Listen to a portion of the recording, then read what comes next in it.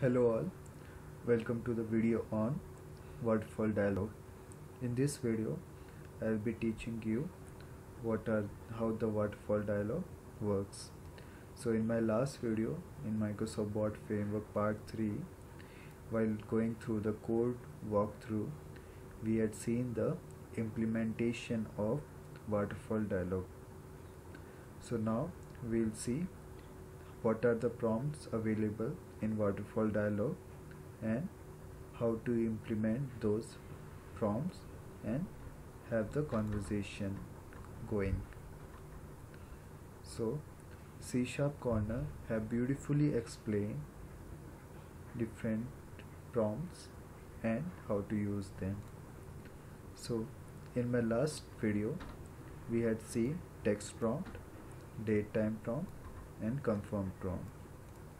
So there are other prompts available.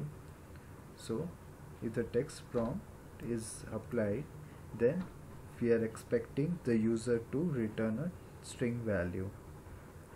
Same for number and so on. For the choice prompt, we can provide user with a collection of lists, like with a collection of values in a list, and user can select any value. Confirm prompt, we have seen that it provides two values, yes and no, that is true or false.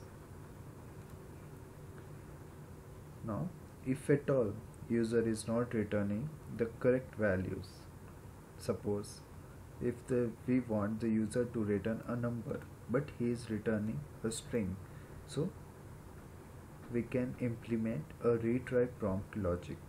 So let's go into the flow diagram.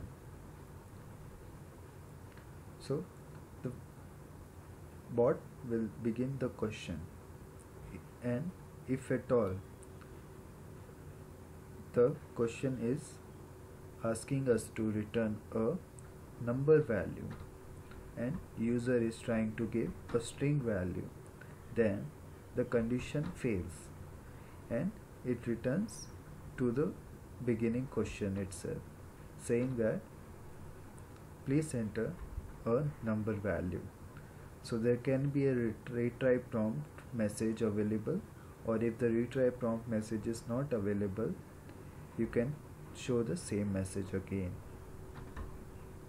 Suppose if the user returns the number value and validation passed, so it is validating whether data type is correct provided by the user, so it will move to the next question.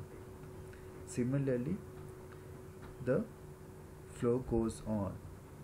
Suppose here user bot is trying to ask the user to return a date time value and user is returning some different format, if it is giving some number, random number, or if it is giving a string which is not recognized by date time format, so the validation gets failed and it will ask the question again, please give the proper date. Otherwise, if it is in proper format, date format, then it will go to the next question, and so on till you terminate the dialog. In here, so the first step is username async. So let's go to the first step, username async. So this step will be executed first. So it will ask user, hello, please enter a name. So this is like text prompt. So we are expecting user to give in a string value. So next question, get user name async.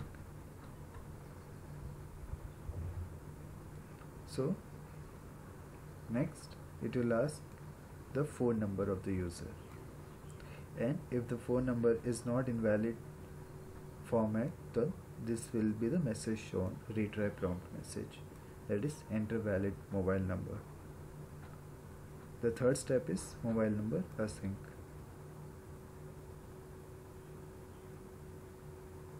So we got the information over here, and we are saving the information in mobile number. So next it is giving these values in a list and will be sending as a choice prompt. So this is a choice prompt we are sending in a list, and we are asking user to select from the list. If at all user is giving some random value, then retry prompt will be initiated. Please select from the list. Next is select language list.